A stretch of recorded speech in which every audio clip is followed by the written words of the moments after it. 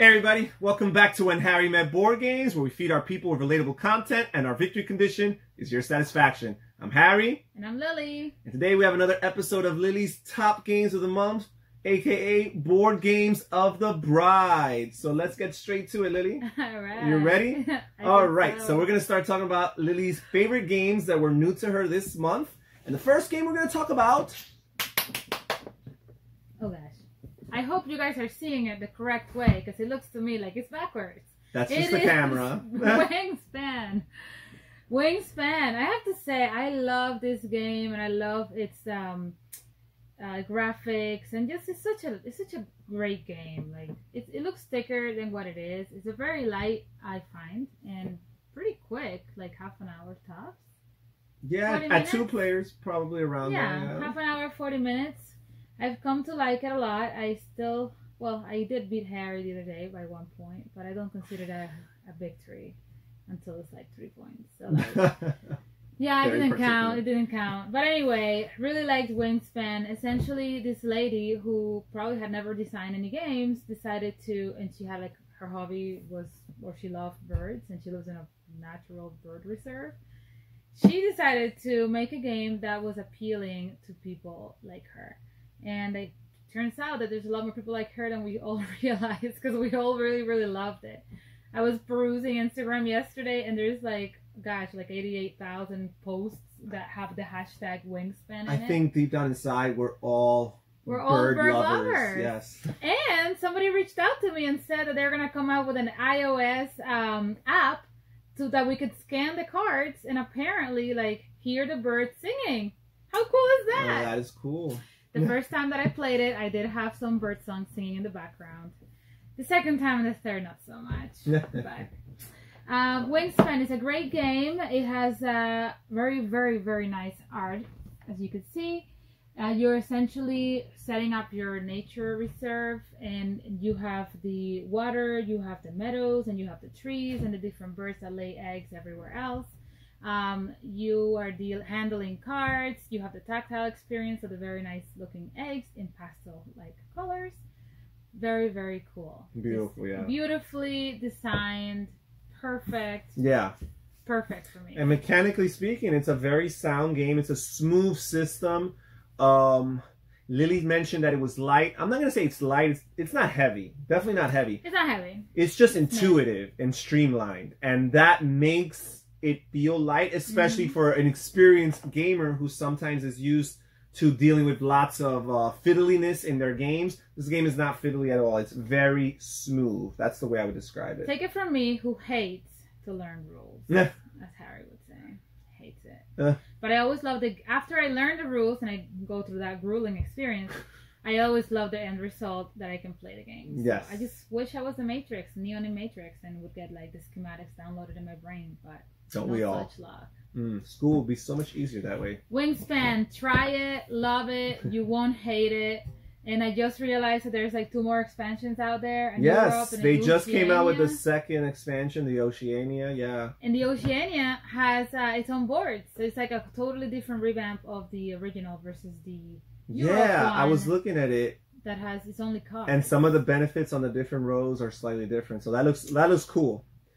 Well, if you're gonna go all the way to Australia, you might as well get another experience. Yeah. So. Well, I'm looking forward to the additional. I mean, I think they're planning an expansion for every continent to cover different breeds or species of birds that are in different parts of the world. So that sounds very fascinating. And I also think that this game is a great educational tool because there's flavor text on the cards that teach you about the birds. You even learn their wingspans. You have an idea of their capacity to lay eggs during a calendar year, and even things like their diet, all these things, and the parts of the world in which you might find them. Really cool. And it's not like really exotic birds either, like the golden eagle or whatever is not in there. It's like regular birds that you will encounter every day. So it's really cool. It's not like you will learn useless information. These are like birds that you'll see all over. Yeah, so, absolutely. Really cool. Really cool. Really cool.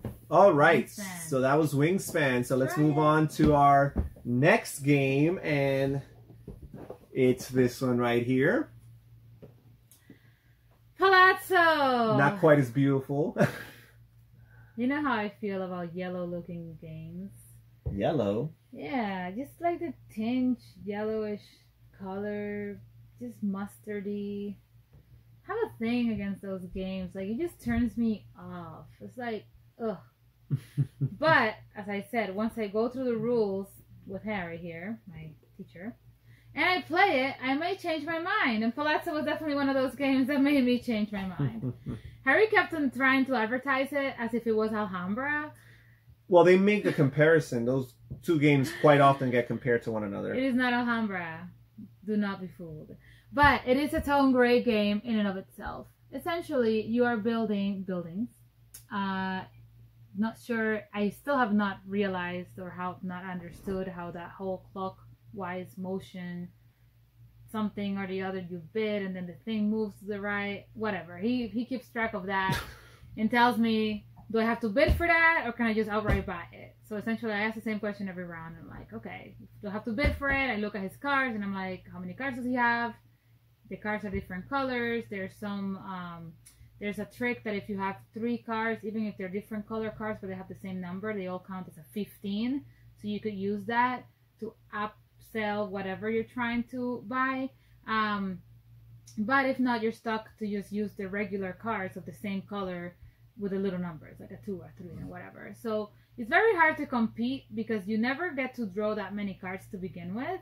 You're always like with 3, 4 cards, the max, 5 maybe. It depends how many turns you take to draw, because you could continue adding to your supply by using your action to draw more money. But you're definitely using,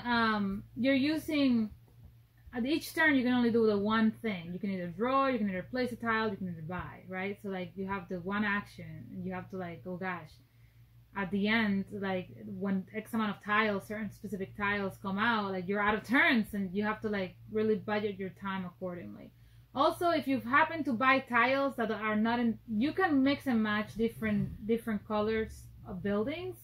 But if you happen to buy like several 2 tiles or several 3 tiles, you have to make buildings, different types of buildings for those. The numbers refer to the different levels. The levels, right? And then like if you come across the rest of the tiles at a later time, then you have to skip a turn to merge one tile at a time. So it's like, and if you don't, then those 1 level buildings will count against you at the end of the game. There will be negative points at the end of the game, right? So I mean, it's like very tricky. Absolutely, it's a stingy game, which is one of the things I actually like about it. I don't like stinginess, no, but I think I've managed to come up with 4.5 buildings. That's right. They have like 4.5 buildings, like 4 level 4 or 5 buildings. Oh, okay. And then another building that counted against me, because like it was only 1 level. Yeah, because if you build buildings of only up to 1 level, the game penalizes you for that. So you don't want to just go crazy, join a lot of building tiles, and then saying, oh, I have all these buildings, because the ones that remain at level 1 will actually count against you at the end of the game. And again, you do get rewarded. The game incentivizes trying to build a structure of the same material. There's 3 different types of materials. It's really just colors. Yeah. And you gain additional points for that. But it's really cool. It's really intricate. I like the way it all comes together. It's a very nice mechanism. One of the things I don't like is that when it's done, it's done. That's it. It's like a hard end to the game. It's abrupt, yes. It's very abrupt. You're never ready for it. You plan ahead, and it's always based on luck. Like a bunch of ending tiles are mixed in the last round or whatever. Yeah. And then like that's it. Like whenever the 5th tile of those ending tiles comes out, whatever you were doing, you're no longer doing. So you're thinking that you may have a little bit more chance. I'm curious. It's been a while since we played Alhambra, but from your memories, if between Palazzo and Alhambra, which would you pick? Alhambra has better colors. This is a very boring, I agree, mustard and gray color. As I said, mustard is just not my color. So you're picking Alhambra? Yeah. Well, I'm going to go on the record saying, even though I've only played this 3 times and I played Alhambra much more, I think that this is a better design than Alhambra. But I absolutely agree that Alhambra is a million times better looking, probably a better gateway game. I like puzzles, and Alhambra's like a puzzle, and you're like, okay, well, let me see which way, and then like, can I do a continuous line so I can score for that? And like, let me see, does this tile fit here? Sure, but there's different ways of looking at puzzles. I look at this as a strategic puzzle, not a spatial puzzle, because you're right. There is no spatial. They're just colored tiles with numbers on them. So you don't have to orient them a certain way or what have you. With Alhambra, you have that spatial puzzle. But this is a strategic puzzle. It's finding the right combination of decisions and the order in which you need to make them to be as efficient as possible when constructing these buildings. I like that. It's a little, I would say this is a smidge above Gateway level. A little bit more complex than Alhambra, but definitely Alhambra is way better looking. Okay, well, we all got through that. Alhambra, guys, not the same. Not even close. Don't get fooled. But do give it a try. So. It is a very interesting type of game. It's a Reiner Knizia, so whenever a game is boring and like that, I'm like, oh, okay, it was his. Hey, Reiner, we love you. We love his you, mechanism. Forget but her. I'm sorry, but she knows not what she says. Can we just invest a little bit more on like color? Yeah. All right, well, let's move on to the... Wingspan, people. Pastel. Make it blue and you win me over. Let's move on to the next game of the month. And it's a relatively recent game, and that is... Patchwork Doodle. Patchwork Doodle. A great roll and write game. Yes. Is that how you call it? Roll yes, and write roll game. And write. Which, I have a hard time getting excited about roll and write games. Because, like, when you come to the table, it's like... What are we doing here? Like, can I just doodle regularly? Like, what do I have to...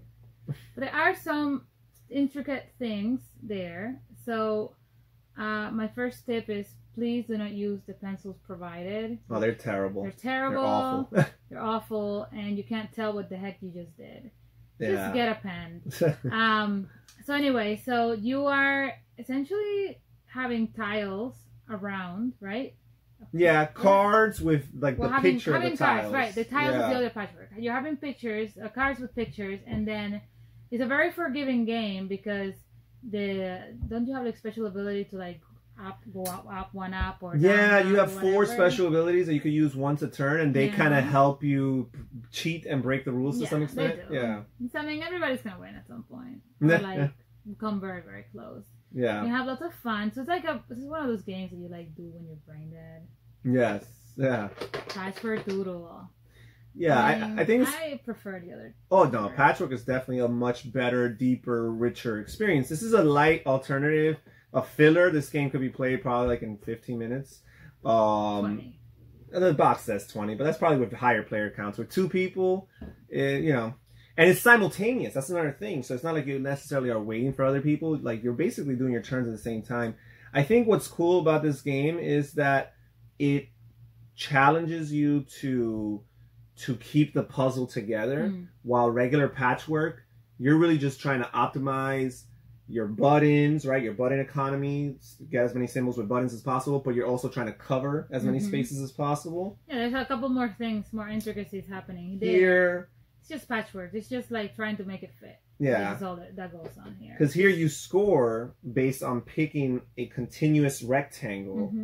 And the largest square within that rectangle is going to score you points. So it actually incentivizes you to try to cluster that and keep it all together. I don't think you have to be 8 years old to play this thing. My 4-year-old plays Catamino, which is like a very similar version of Patchwork. In any case, this might be something that he could get introduced to when he turns 5. 5, wow. Patchwork Doodle. High expectations. High expectations. All right. Well, let's get to the last game that we learned this past month, Lily. Harvest Dice. Another roll and write. Harry's into roll and write lately. I don't know. Roll and write is a very popular genre right now within the hobby. For the last few years, it's been. I mean, there's some people that own like 20 roll and writes. Peppa Pig. Peppa Pig. Colorful die that represent your veggies, and pens that do work. Much better than Patchwork Doodle. Please, whoever made these pens, give Patchwork Doodle a hand. Anyway, what was this game about? Yes, I remember now. Okay, so you have 3 veggies. Essentially, if you don't write or if you don't draw, this game may not be for you. Your veggies may all look one way. But just do like a steak, a square, and a triangle. That's what we did. So 3 veggies, lettuce, carrots, and tomatoes. And essentially, you will have a free market here that you're trying to... How does this work again? Get as many veggies as possible. Well, the market at the end of the round, one unused die will increase. It's been a while since we played this. The last unused die will increase a particular market corresponding with its color. So you're even manipulating the market based on what you choose, especially if you're the last person to choose a die in that round, because whatever you don't choose basically is going to increase in value. So you're factoring that in. You're gonna score based on the thingies that you put on your little square spaces times the amount that is in the market. Yes. And then you have this other piggy where whatever is left over from, is it the dice? Is it the dice? Yeah, whatever dice you can't use. Whatever dice you can't use, you can feed it to the piggy. You can feed it to your pig. And with that will score you points. Won't it also give you abilities to convert it lets you modify die rolls. Yes. Yeah, so it lets you modify a die roll and make it something else. And then there's also some rules involved in the proximity of certain objects. Everything needs to be, except for the adjacent first time to each other, yeah. that you place it, everything needs to be adjacent to each other. So you're stuck. Yeah. A lot of times. Yeah. You know, something that I don't like about games, period, is learning rules. Harry knows that. So when I just stop and learn rules over this type of game, it's like, why? You were just saying good things about this game right off camera. I mean, it's like, okay, but like, why is it so complicated for like a roll and die game? I don't get it. Like, patchwork doodle. People, at the very least, all I have to do is spatial ability and make things fit. So yeah, it takes a little bit. Like, I remember trying to like remember it, maybe because I was really tired. We were like in a trip or something, and in a hotel room, and we're trying to do this on the bed, and we're like, how do you figuring this out? I'm there like falling asleep, trying to really pay attention. So maybe that's why it didn't really like click much with me. But I do find that it was a little bit too complex for how simplistic it was. Sure. I mean, I wouldn't have liked it if it was more simple. I like that's the challenge of the puzzle here, is that the game puts those restrictions to challenge you. Take my advice with a very fine grain of salt, because I'm a frustrated harvester, right? Like, I have like a little garden outside that didn't produce much this season, so I'm not in the, and I haven't played like what my favorite games, what's it called? Agricola? The Agricola. I haven't played Agricola like a while ago. So I like tactile. There's gotta be eggs. There's gotta be like little pieces of squash or little pieces of pumpkins. Tactile experiences. Even the dice are like tiny. But I do give them this. It's very colorful, very functional, and very compact. Yes. So I'll give you that. Yeah. But I don't think it's gonna make it to my top. Anything. All right. Well, that's it. Those are the new games for the month. Those are the new games for the month. Thank you so much for joining us here. For tuning in. For Lily's top games of the month at When Harry Met Board Games. Thank you for all your support that you give this channel. Comment down below. Have you played any of these games? Do you agree with Lily? Well, take care, everybody. This is Harry. And this is Lily. Take care, everybody. Stay safe, stay healthy, and have fun gaming. All right. Bye-bye. Bye. I think we should call this Lily's Shenanigans. Don't you agree? Huh?